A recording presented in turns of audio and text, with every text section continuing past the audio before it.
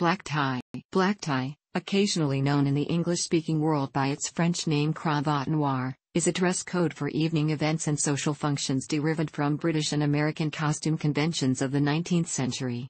For men, the principal elements of black tie are a white dress shirt with a black bow tie, an evening waistcoat or cummerbund, and a dinner jacket.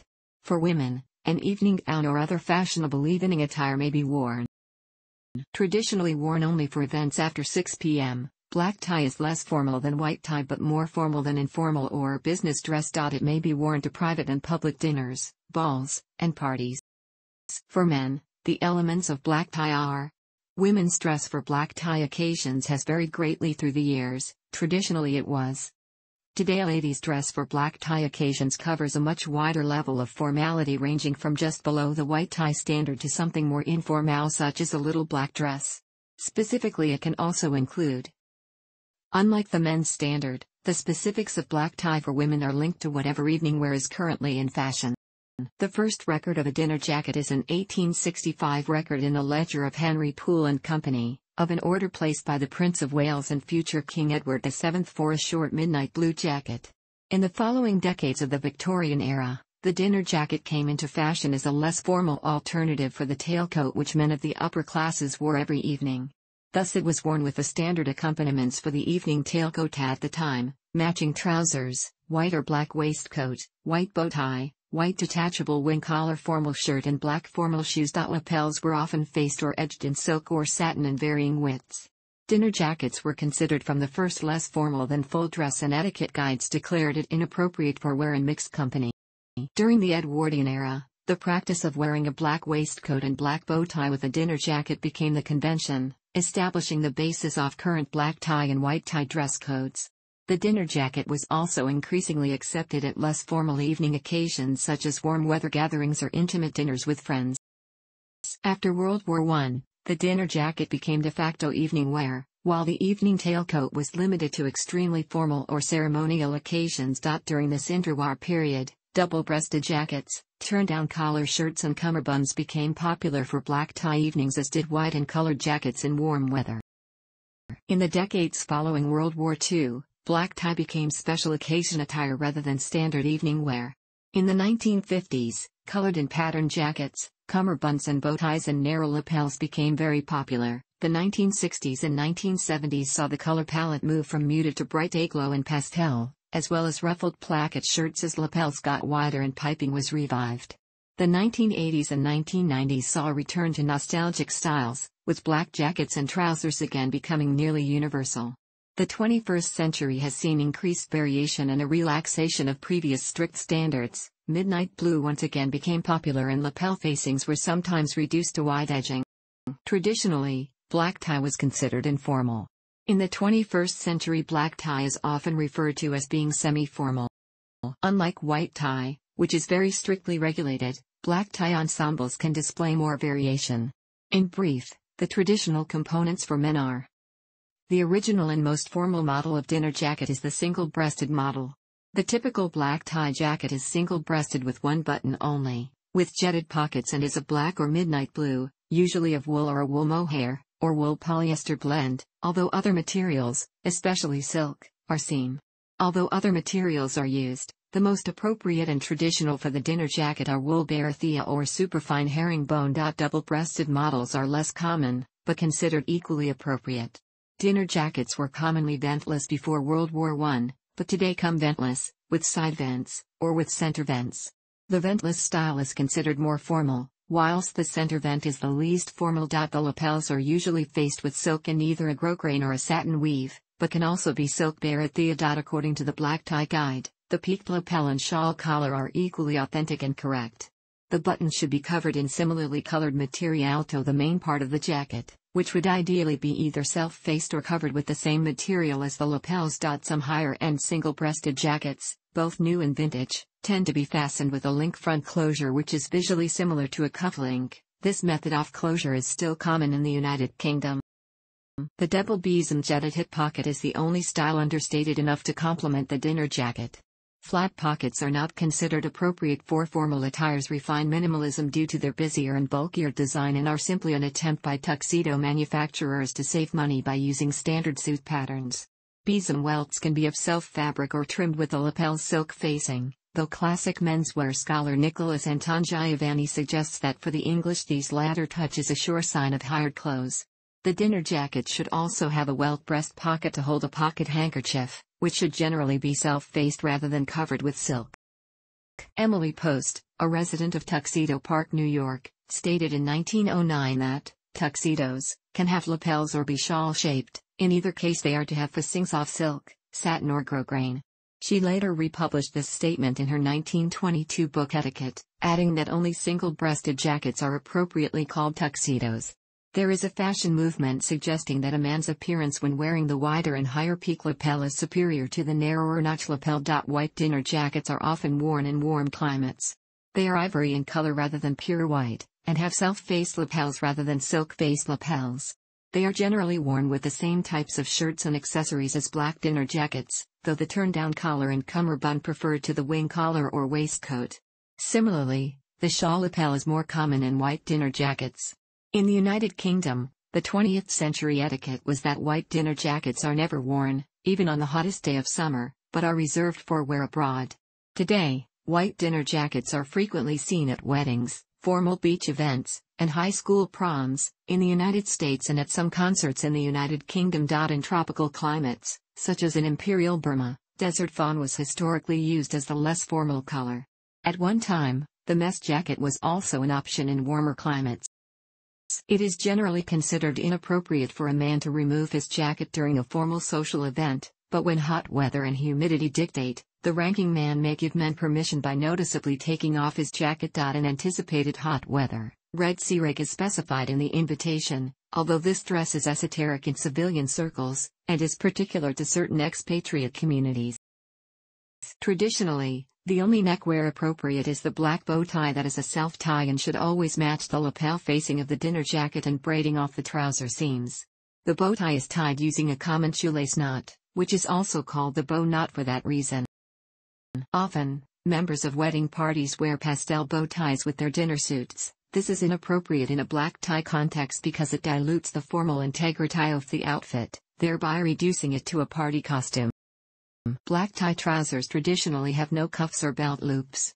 The outer seams are usually decorated with a single braid of silk or material that matches or complements the lapel facing. Traditionally, braces, hidden by the waistcoat, are used to support the trousers. Belts should not ever be worn with black tie trousers. Evening trousers can be flat-fronted or pleated today, pleats first coming into fashion in the 1930s. Whilst flat-fronted trousers are more fashionable at present, pleated trousers may be considered more comfortable by men who have wider hips and a narrow waist. A waist covering should generally be worn as part of a black tie ensemble. Either a low-cut waistcoat or cummerbund may be worn, but never both at the same time. Although the English authority Debrets consider that wearing a waistcoat is smart, they no longer consider either waist covering to be essential. The American authority, the Emily Post Institute, considers them to be an essential component of proper black tie attire. Waist coverings shouldn't be matched to wedding theme colors. A low-cut waistcoat should be worn when wearing a single-breasted coat. The waistcoat plays an important part in black tie's refined minimalism by helping to conceal its working parts by discreetly covering the trouser's exposed waistband and the shirt bosom's bottom edge. Waistcoats come in the V or rarer U shape, in backless or fully backed versions, double or single-breasted, with or without lapels. Single-breasted styles typically have 3 buttons, and double-breasted ones 3 or 4 rows. Before World War II, while black tie was still gaining acceptance, men would wear a white waistcoat, along with other details now associated primarily with white tie, such as stiff-fronted shirts. However, this style, though increasingly viewed as an affectation, is still acceptable in the United States. The waistcoat should be made from either the same fabric as the dinner jacket or the same silk as the jacket's lapels. When a waistcoat has lapels, they should be faced in the same silk as toes of the jacket. In this case it is considered more refined if the body is made from the same fabric as the jacket. The buttons may be self-faced or coverette in the same silk as the lapels. Vintage waistcoats were sometimes closed with studs made from onyx or mother of pearl, which were often surrounded by a setting of silver or gold. A waistcoat is never worn with a double-breasted jacket. Since this style of jacket is never unbuttoned, the waist of the trousers is never exposed, and therefore does not need to be covered, though before World War II an edge of waistcoat was often shown between the jacket and shirt. A cummerbund may be worn with a dinner jacket in lieu of a waistcoat and, although it is considered slightly less formal, it is equally correct. It looks especially well with a shawl collar dinner jacket but may be worn in conjunction with pico lapels. The material of the cummerbund should be silk satin, grosgrain, or barathea to match that of the bow tie. It features upward-facing folds, which were originally used to store theater or opera tickets, and are now considered to be more decorative than functional. Just like the waistcoat, cummerbunds are not worn with a double-breasted jacket. As the cummerbund is seen as an extension of the trousers, traditionally it should the same color, i.e. be black. However, the Black Tie Guide endorses deep and rich colors as a tasteful way to introduce some color into an outfit that is otherwise monochromatic. Bright colors, such as those often worn by members of wedding parties, should be avoided and the bow tie must remain black in any case. Some higher quality models feature a hidden pocket and an elastic loop toe fastened to the trousers. Shirts designed to be worn with black tie are called formal shirts, or tuxedo shirts in American English and dress shirts in British English. Traditionally, the shirt is white, has a bibbed front that is either marcella or pleated, a turn-down collar, and double cuffs. In the early 20th century, a pique shirt with a detachable wing collar and single cuffs such as is worn with white tie was used, and in the 1960s and 1970s ruffled bibs were popular, but neither styles are often seen today. The wing collar originally disappeared in black tie after the 1920s when the appropriately semi-formal attached turn-down collar shirt became preferred, but it has been popular with American men in a less substantial, attached form since the 1980s. However, many style authorities argue that the wing collar should remain the domain of white tie for aesthetic reasons. Etiquette maven Miss Manners is one of those who feel that while the bow tie's uncovered band is fine in a white-on-white scheme, gentlemen with their black ties exposed all around their necks look silly. Although some style authorities consider the wing collar to be an acceptable option for black tie shirts, they should not be worn with double cuffs or a pleated bib, and are better suited to the more formal single-breasted pique lapel jacket. They should feature a bib that is either marcella or starched and include stiff single cuffs, made of the same fabric as the bib. This type of shirt is exactly the same as one worn with white tie attire. The collar in this case should be tall and stiff, which may be attached or detachable. When a full dress shirt is worn in this fashion, it should be accompanied by the white marcella waistcoat ordinarily associated with white tie. Wearing white tie accessories in this manner is considered by many to be an affectation. Debrets do not endorse the wing collar as being compatible with the black tie dress code. The more formal marcella version of the shirt fastens with matching shirt studs. These are most commonly in silver or gold settings, featuring onyx or mother of pearl. Various geometrical shapes are worn, for example, circles, octagons, or rectangles. There has been no consistent fashion preference for gold or silver, but studs with mother of pearl are more formal and therefore often associated with whitey. The soft front pleated version of the shirt should be fastened with mother of pearl buttons, typically supplied with the shirt on a separate strip of fabric. Alternatively, a fly front shirt, appropriate with both the marcella and pleated bibs, conceals the placket for a more minimalistic look. There are several types of cufflinks that may be worn with black tie. The most formal and decorative are the double panel type, which dress both sides of the cuff and are connected by a chain or link of metal. This model conceals the mechanism by which the cuff is secured. The most common, and least decorative, are the swivel bar type. Whilst these are acceptable, they leave the inner side of the cuffs and mechanism exposed, which is incongruous with formal dress.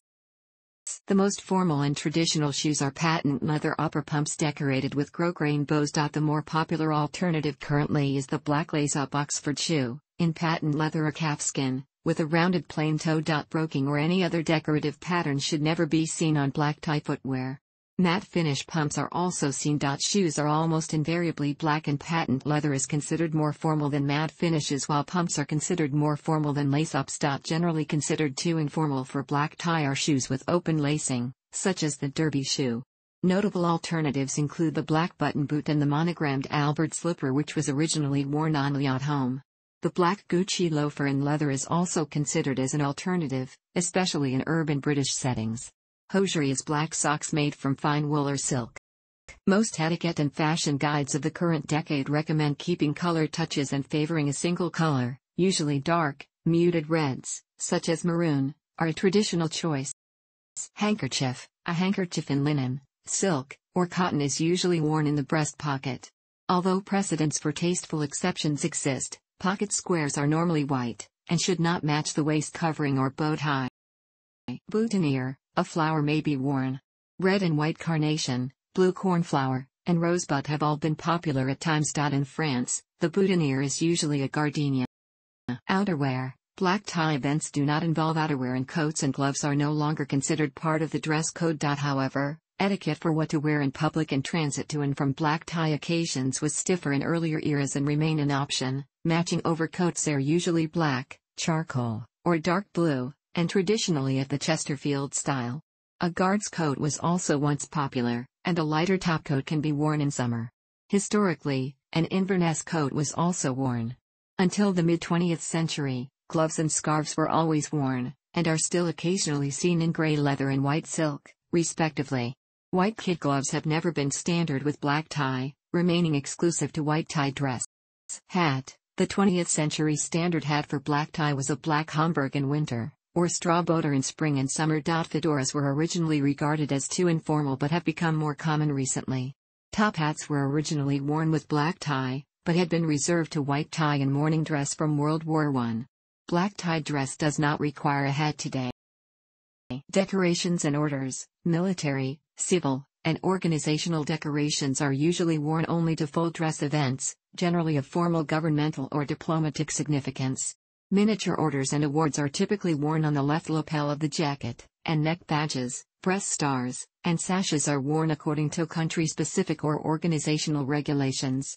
Unlike in white tie, where decorations are always permitted, the dress code will usually give some indication when decorations are to be worn with black tie. Timepiece. Traditionally visible timepieces are not worn with formal evening dress, because timekeeping is not supposed to be considered a priority. Pocket watches are acceptable. Black tie is worn to private and public dinners, balls, and parties. At the more formal end of the social spectrum, it has to a large extent replaced the more formal white tie. The black tie code is sometimes classified as semi-formal in contrast to the formal white tie, or as formal in contrast to the most formal of white tie. Once more common, white tie dress code is now fairly rare, being reserved for only extremely formal occasions. Black tie is traditionally worn only after 6 o'clock in the evening, or after sundown during winter months. Black tie's rough daytime equivalent is the stroller, which is less formal than morning dress because it replaces the tailcoat with a lounge coat. Curiously, in opposition to the trend seen in evening dress, the less formal stroller is now extraordinarily rare, whereas morning dress is still relatively common. When the dress code for an event starting at or after 6 o'clock in the evening is described as formal with no further qualification, the invitee may choose to wear either black tie or a dark lounge suit with a tie. Traditionally, black tie should be worn to the opera, although a dark lounge suit is also now acceptable. In the 21st century, many opera houses in the English-speaking world do not stipulate black tie. For example, neither the Royal Opera House nor the Sydney Opera House have a black tie dress code. Black tie is customary at English country house opera, such as during the summer festival at Glyndebourne. Black tie should also be worn at a ballet or orchestra gala. At formal dinners on cruise ships, the dress code will typically be black tie, although a dark lounge suit may be worn as a substitute. In 2013, Cunard, noted for its adherence to formal dress codes, relaxed its dress standards. Cunard requires one of a dinner jacket, a dark suit, formal national dress or military uniform for gentlemen diners on formal evenings. Similarly, the luxury cruise liner, Seabourn, stipulates either a tuxedo or a dark business suit on formal evenings. Some university debating societies, such as at Oxford and Durham, conduct at least some of their debates in black tie. Learned societies, such as the Royal Aeronautical Society, may also follow a similar practice. In the last few decades, in place of the traditional white tie or morning dress, black tie has been increasingly seen in the United States at formal day wedding. However, etiquette and clothing experts continue to discourage or condemn the wearing of black tie as too formal for weddings, or any event before 7 p.m., such as by Emily Post and Amy Vanderbilt, the latter arguing that no man should ever be caught in a church in a tuxedo.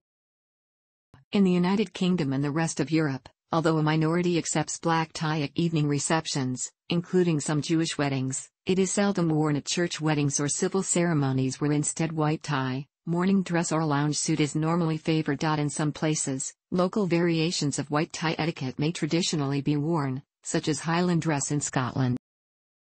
For formal dining, Uniformed services officers and non-commissioned officers often wear mess dress equivalents to the civilian black tie and evening dress. Mess uniforms may vary according to the wearer's respective branches of the armed services, regiments, or corps, but usually include a short Eton-style coat reaching to the waist. Some include white shirts, black bow ties, and low-cut waistcoats, while others feature high collars that fasten around the neck and corresponding high-gorge waistcoats. Some nations' armed services have black tie and white tie equivalent variants in their mess dress. In tropical areas, primarily in Western diplomatic and expatriate communities, Red Sea rig is sometimes worn, in which the jacket and waistcoat are omitted and a red cummerbund and trousers with red piping are worn instead. Scottish Highland dress is often worn to black and white tie occasions, especially at Scottish reels and ceilidhs. The black tie version is more common, even at white tie occasions. Traditionally, black tie Scots Highland dress comprises. Traditional black tie Lowland dress is a variant of the normal black tie that includes tartan trews rather than the usual trousers and may include a suitable kilt jacket instead of the dinner jacket. Trews are often worn in summer and warm climes. Thanks for watching. Don't forget like the video and don't forget to subscribe.